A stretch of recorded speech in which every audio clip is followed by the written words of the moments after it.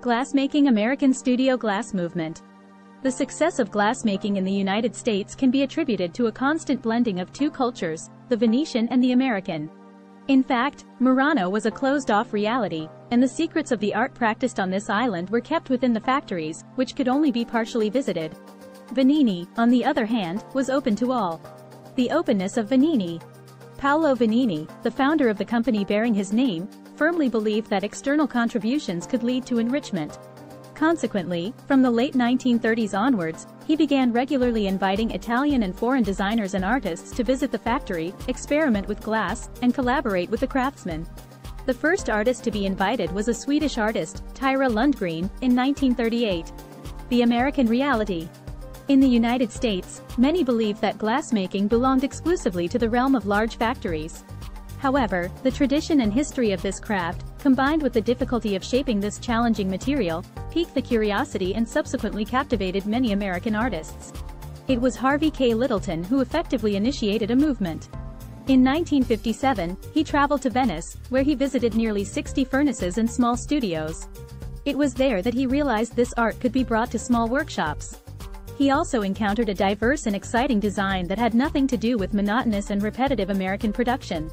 Littleton began working in a garage at the Toledo Museum of Art, which marked the beginning of the American studio glass movement. They organized courses and workshops, including at universities. The passion of Americans grew even stronger when glass artisan Roberto Moretti, who, together with his brother, was already well established in the American market, performed live at the 1964 New York World's Fair. American artists in Venice. As part of a marketing strategy to conquer the American market, Paolo Venini invited many American artists to collaborate with his factory. Once these artists discovered they could express themselves through glass for their works and had no local references, they went to the place where the technique had been perfected. One of the first was Thomas Stearns, who went to study glass for a commission from Peggy Guggenheim for a bronze and glass gate. After the collaboration, Stearns achieved particular success thanks to the innovative forms and unusual colors of his projects. Subsequently, Dale Chihuly, with the help of a scholarship, managed to secure the funds to go to Venice.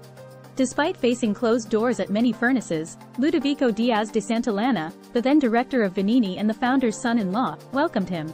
In fact, he did much more.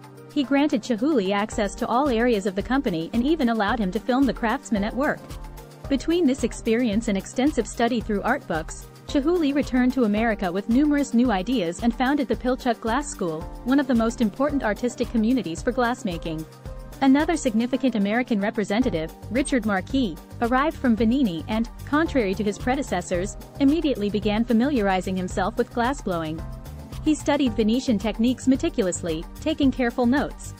He was amazed by the array of colors the Venini artisans achieved with glass and followed in their footsteps. His striped works became emblematic of the fusion between the two cultures. Furthermore, his marina containing the Lord's Prayer is still considered a masterpiece today.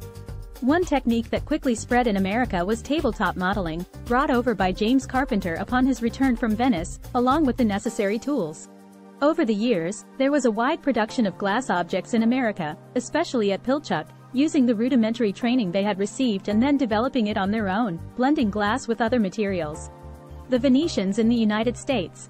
American glass artists who had never seen Venetian artists believed they could learn all the techniques from their compatriots who had returned from Italy.